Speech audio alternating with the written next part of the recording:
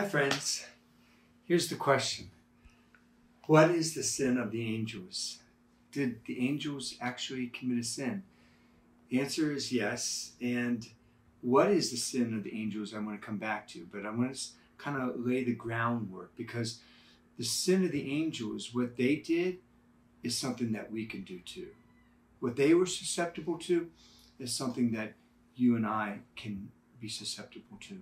What caused their fall can also cause our fall, and has caused the fall of some of our loved ones. So the background. Let's look at the Eucharist, I think, because that's a key pivotal player here. Mark 8. Mark 8, Jesus has just multiplied the loaves, right? Fed thousands. And he sends some of his disciples on the boat to the other shore, and he's like, now listen, here's what we're going to do. And Mark, he records this little detail that seems strange, right? And that is that they only had one loaf of bread with them in the boat.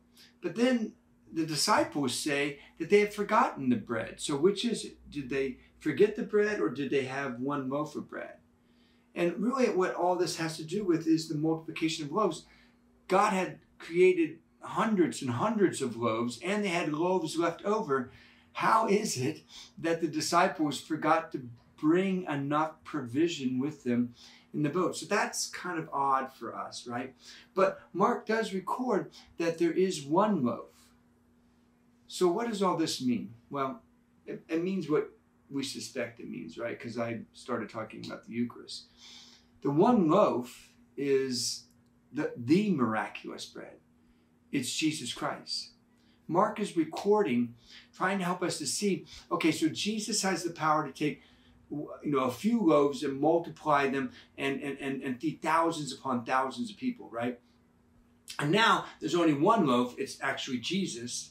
And it's a greater miraculous loaf, the greater bread, the best bread. It's the bread that's not just multiplied, but is changed from bread into him, body, blood, soul, and divinity. And he's not only going to be able to feed thousands, he's going to feed millions, he's going to feed billions, he's going to feed all across time. He is that bread of life. So that's kind of some of the background here, and what Mark is recording, because here's the thing: they're journeying to the other side, and so are we. We're journeying from one side of life to the other side, and we're in a boat together. And what Mark is recording, what Jesus is trying to teach us, is that he's in the boat with us. And the only provision ultimately that we really need, the only thing that's going to sustain us for this long journey from one shore to the next, is the miraculous bread, is the bread of life. And what God is saying to us, what Christ is saying to us, is that I will be with you in that boat. I'll be with you on this journey. You'll always have access to me. This is his reason for remaining with us in the Eucharist, is to feed us for the journey through this life on earth and into the life of heaven.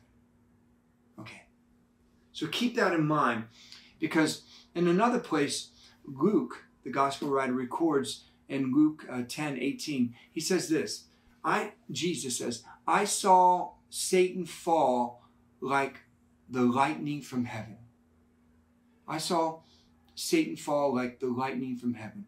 Now, there are other places where we hear about Satan, Lucifer, falling from heaven, and 1/3 of the angels falling. For instance, like at the beginning, in Genesis, and also at the end, just to name a few, in the book of Revelation. But what we know is that the angels were created before humanity. They were created in the presence of God. They were created pure and without sin. They are only spirit, not body and spirit. And they are super spiritual, meaning they have an intellectual power that far exceeds humanity. They are not eternal in that they've always been with God, who is eternal, but at some point in eternity, God created the angels. And they are greater beings than us in many ways. But here's the thing. God anticipated the fall. Of course he did, because he stands before all time and space. So he knew that you and I were going to fall.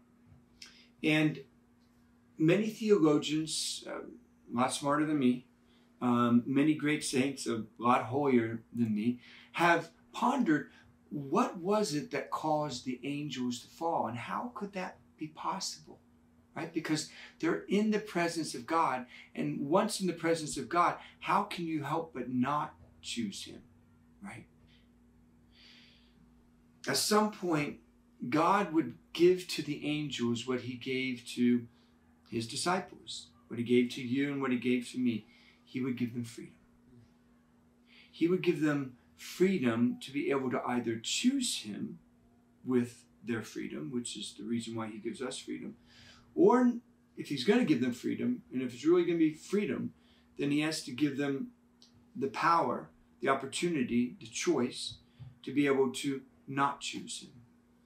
And so that's what many great saints and theologians have concluded, is that God gave them the power to choose him or not to choose him, because ultimately he wanted not just humans to love him. He doesn't need that, but he's love, and he's creative love, and creative love creates others and loves them and receives them in love, and he's perfect love, and he knows that he's the most perfect love that we can ever love, and that this is going to bring us happiness, and that's what he wants. So that's why he gives us the freedom, but he wants this for the angels also. Well, okay, that only answers one part. But the second part is important too. And that is, how could it be that the angels would not choose God? Okay, so they're given freedom to choose him or not to choose him. But what would it take for them not to choose God? Like, what does that look like?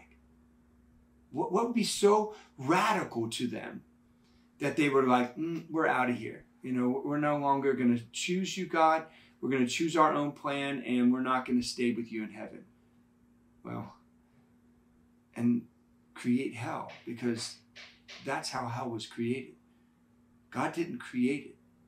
It was the fall of Lucifer and 1/3 of the angels who chose not to bend the knee and to know God's plan and serve him and for all of eternity.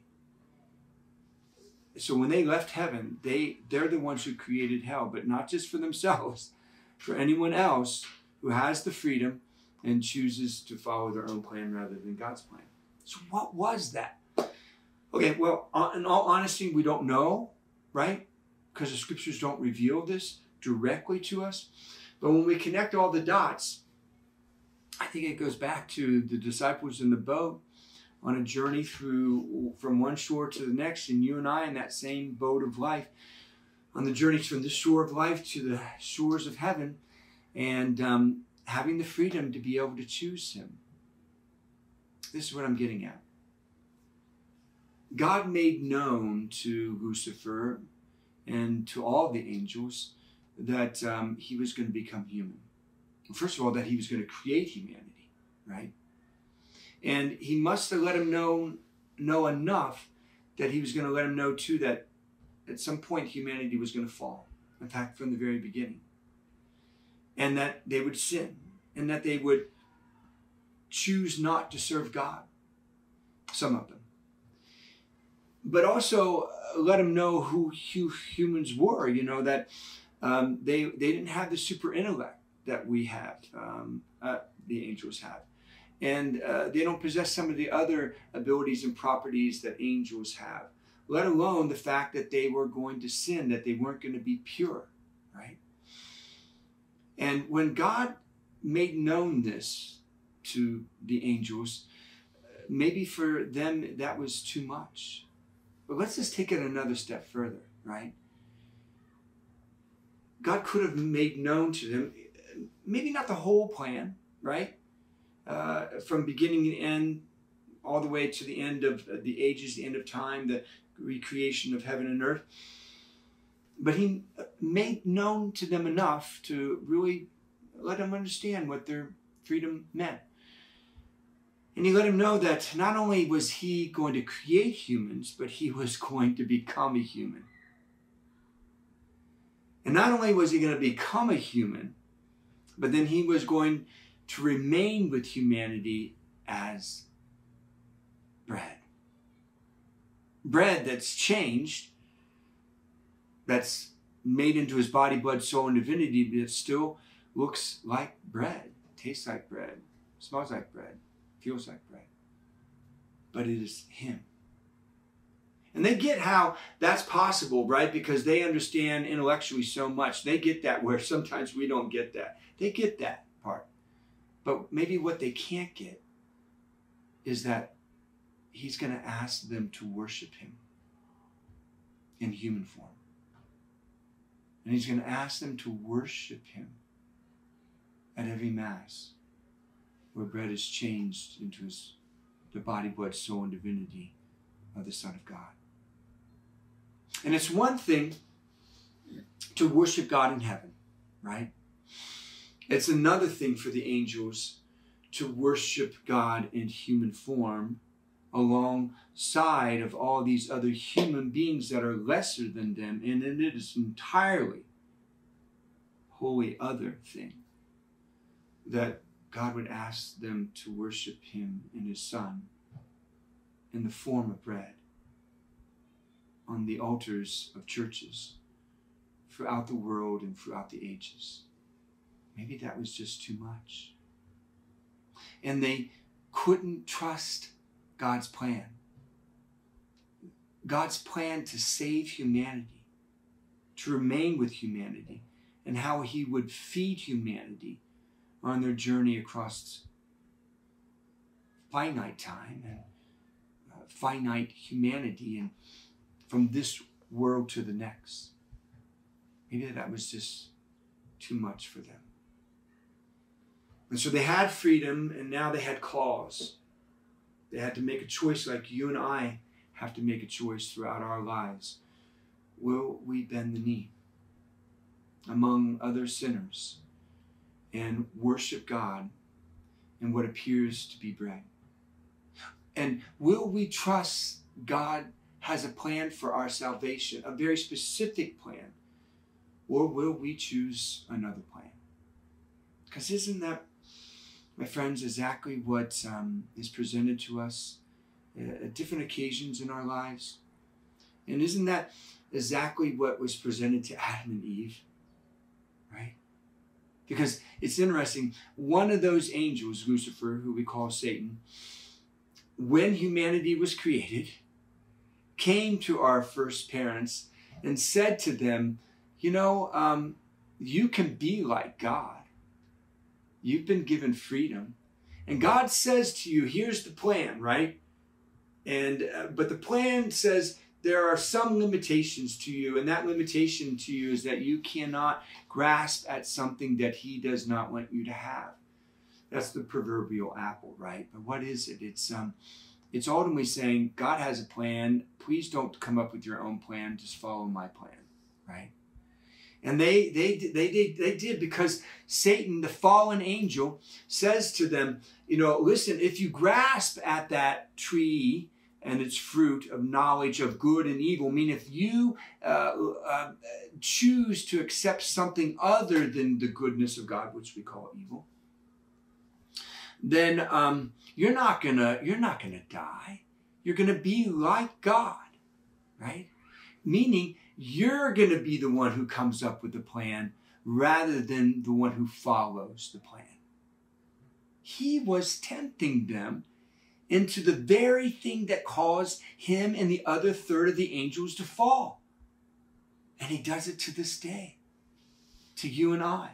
Because listen, we have the freedom and we have the option and the availability every Sunday, for instance, to go to a church, which is where heaven meets earth, as close as heaven's going to get to us on this good earth. We get to go to a church, and in that church, there are sinners and there are hypocrites.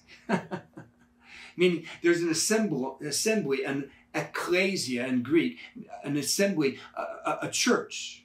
That's what church means. But so there was in heaven an assembly, a church. It's called the church triumphant. Here on this earth, it's called the church militant, okay? There was a church in heaven, and there is a church in heaven, an assembly of angels before humanity. And there were some angels who were saying to themselves, I'm not going to be among lesser beings. I'm not going to worship you, God, among lesser beings, among these sinners. I'm not going to do it, right? And so 1/3 chose to leave, and the other 2/3 chose to stay. Well, we're right there in that same situation. And that we can see that the church is made up of saints. There are many holy people in church. But we also see that there are many unholy people. And some of them are not just the ones who are in the pews. Some of them are the ones who are leading the Mass. Some of them are our bishops. Some of them have been popes in our history who have lived immoral lives. And we look at them, and that is our excuse for departure. I will not worship among them, right? I will not worship you, God. In your plan for salvation, to feed them and feed me, I will not trust your plan. I will come up with a plan on my own, and we remove ourselves from the ecclesia, from the assembly, from the church militant, just like 1/3 of the angels removed themselves from the presence of God because they would not worship among lesser than themselves, as they considered themselves to be superior. Is that your struggle? Is that the struggle of some of your children, some of your friends and fellow parishioners who have left the church? They consider themselves so superior that they will not worship among sinners and hypocrites. But isn't that exactly why God created the church? It's not for the superior, but for the sinners and the hypocrites. I know that's why I'm in a church, because I am a sinner. And there have been times in which I have not fully and faithfully been able to follow God, or chose to follow God in small ways and routine ways, and sometimes in some pretty significant ways, right? Thank God for the church. Thank God for God's plan.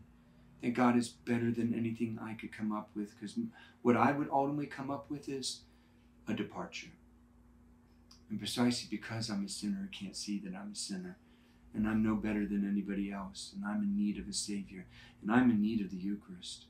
I'm in need of God among us, who's going to feed me in this course of life, in a boat with other people who are just like myself, in the hopes that I could get to heaven, to that church triumphant, with all those angels who stayed and worshiped God in whatever form he presented himself.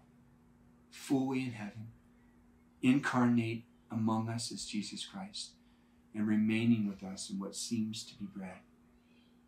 And so you have that choice. I have that choice, but I will always have the consequences of my choices. And so will you. That is our freedom. Use it wisely. Your plan or God's plan. Until next time.